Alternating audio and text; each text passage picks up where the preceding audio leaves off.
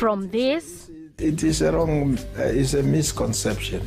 Some of the facilities, those who were run by our white compatriots, are quite sophisticated. You cannot just bring a person from an informal settlement, put him there, and hope that he will succeed to farm. To this. No, it's unfortunate, and I will say those who feel that we have offended them, I'm sorry, but that was not the intention. It is to bash anybody or to denigrate anybody. That's not the intention. We were just explaining the process. Unfortunately, it was taken out of context. In the meantime, the ministry has requested unedited footage from the initial interview to distribute it to the local media, as Minister Nujoma believes that the explanations he used during the interview to back up his arguments never broadcast. We are waiting to hear from them what they say.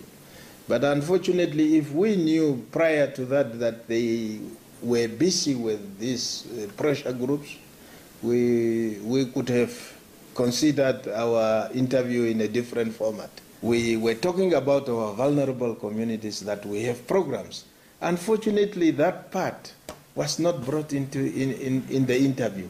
Nujoma says his explanations were based on bad experiences of resettling beneficiaries on farms which require expensive maintenance.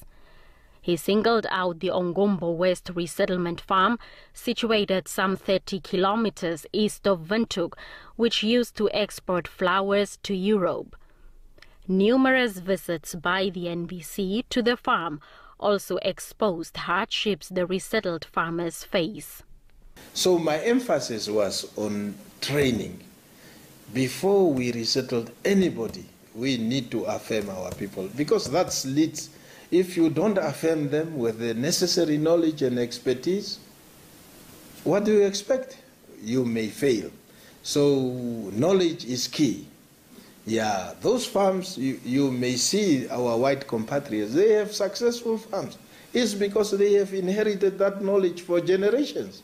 The resettlement program is categorized into vulnerable and landless communities, and the one for Namibians with a strong interest in commercial farming. Nujoma admits the process has not produced the desired results, as only 5,000 people have been resettled since independence.